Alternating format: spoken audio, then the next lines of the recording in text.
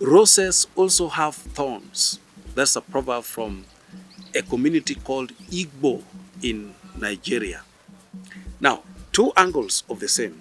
Of course, we know that roses are very beautiful flowers that are cherished globally. People love them. People love roses.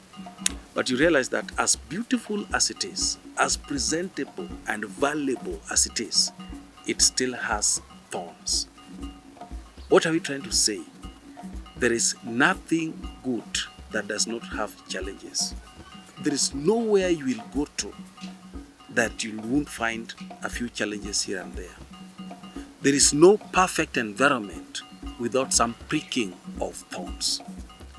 And so, if you think you will go anywhere and won't find challenges, if you think you'll deal with anyone and won't find challenges, remember this proverb that even roses have thorns. How about human beings that are prone to challenges, that are prone to mistakes, that have the innate weaknesses?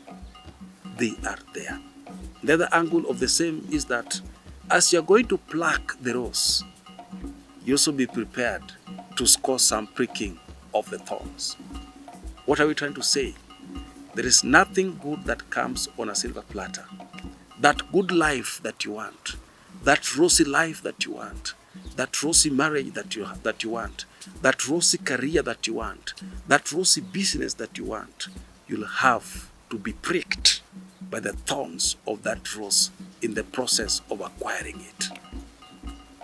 You'll have to experience some challenges, and if you're the type that wants to slay all through, you'll not get it. Why? Because you fear the pricking of the thorns. The thorns will prick you. Look at it, wipe the blood, and continue plucking it, because that is how to get a valuable thing.